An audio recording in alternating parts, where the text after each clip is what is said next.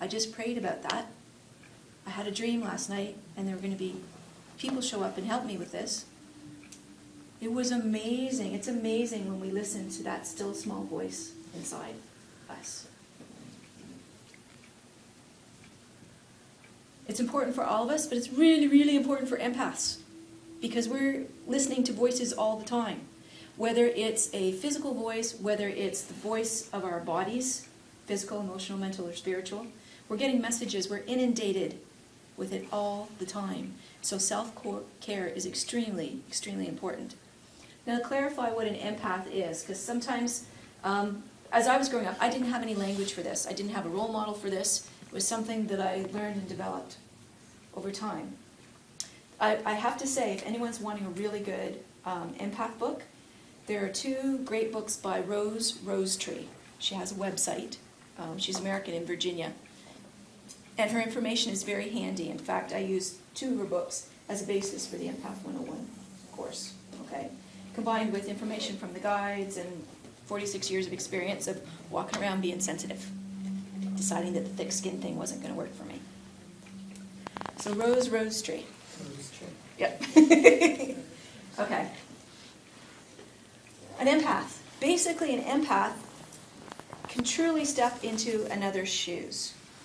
I remember when I was living in Fredericton and attending at St. Thomas, and I would laugh all the time. It seemed so strange to me because they were talking about the social construction of self and other. Because I couldn't understand that there was a separation. Reason being was I never felt a separation. So, but because an empath, it's really like if I stand beside you and allow myself, I won't peek in right now, I promise. Go ahead. Go ahead. But if I stand with somebody, I'm there. I can feel what's going on for them. And there's a reason for that. An empath is different from being a psychic. And I know there's a lot of interest in intuitive type work in this group.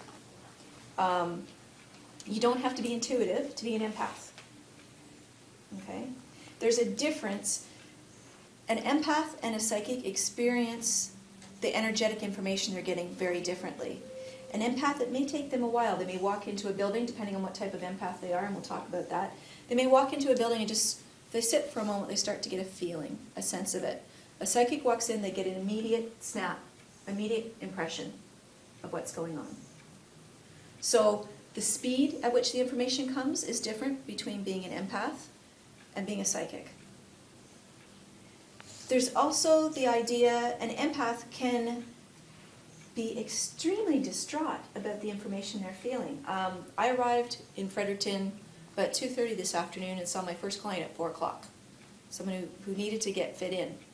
As I delivered the messages, energetically working on her body, balancing the 4 energetic bodies, delivering the messages, I'm weeping and crying because I'm experiencing not only what her guides are trying to tell her, but her experience of receiving it. And I'm weeping and crying, and I'm fine. But it's an empath often gets really involved in what they're experiencing from the other. A psychic has an advantage. It's information for them. And they can get the information, and they can walk away from it. There's no sort of attachment, no sort of residue that way. So there's sometimes an advantage to being a psychic.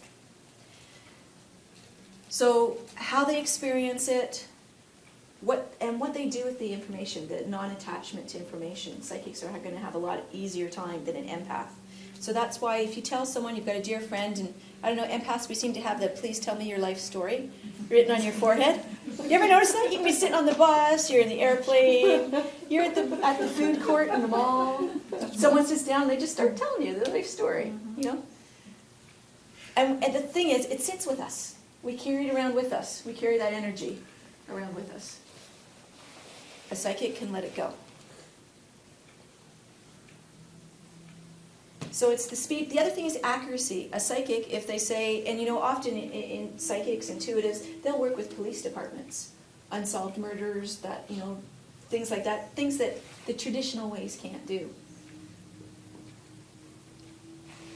So there's a way to measure. They'll say, okay, you know, the club is in the car, in the, you know, and they'll lead the police there, right? And it's measurable. They tell you the winning lottery numbers. You know whether they're good or not because you play the lotto and you find out if you're a millionaire. An empath, there's not that measurableness. You just have that sense. You know, it's just, I'm going to hunch about that person. And I know if I go over and give her I feel it right now. Give her a hug right now. It's what she needs.